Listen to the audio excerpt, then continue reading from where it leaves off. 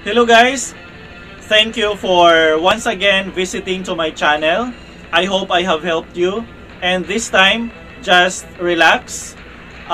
Enjoy learning easy mathematics with me. Following binomials. So in this case, we have here a squared minus b squared. Okay? Now, in this first term, our base is a. And the second term, our base is b. So what we will do is we simply copy the two bases. And we write the operation addition. And we do the same here with subtraction operation. Okay, so therefore, the factor of a squared minus b squared is equal to the product of a plus b and a minus b, which is actually the sum and difference of the same terms. And these terms is taken from the bases of the two terms here. Or actually, we can write the product of a minus b and a plus b, and that is because of commutative property of multiplication. And for our next example, we have here m squared minus 16. Take note, we need to express each term in a square form. Okay? M squared here is already in a square form, but 16 is not yet in a square form. So we express each term in a square form first for easier factoring. So we have here now the square of m and the square of 4. Why 4? Because when you multiply 4 by itself, the product is 16. Okay? So,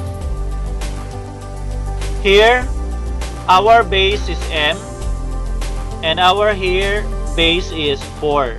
So what we do is simply copy the bases, and we write the operation, doing the same on the other factor with subtraction operation. Or we can do the commutative. We have here the subtraction and addition.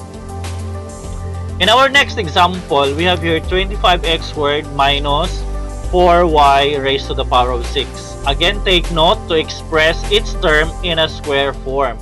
Now, this is not yet expressed in a square form. So, what we do is, okay, we have here the square of 5x. 5 because when you multiply 5 by itself, the product is 25. 2 because when you multiply 2 by itself, the product is 4.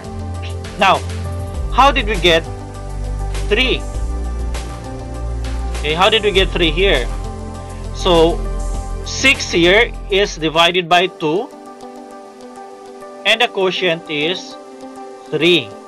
And we enclose these terms and raise to the power of 2. So our bases now are 5x and 2y cubed. So to factor, we just simply copy the bases and the operation, doing the same on the other factor. Or we have this expression, okay, through commutative property of multiplication. For our example number 2, we are going to factor the binomial negative x squared plus 49. Now, first we have to rewrite this expression as the difference of two squares. Okay? So, instead of writing negative x squared plus 49, we can write 49 minus x squared. Okay? That is commutative property of addition. So then again, write each term in a square form. By the way, there's no an and here. It's only square form. So 49 can be written in a square form as 7 squared. And of course, minus x squared. So the factor, or the factors We have here 7 plus x multiplied by 7 minus x. Now I think you are now ready for our exercises. So let's see. Okay, so you have your exercises A.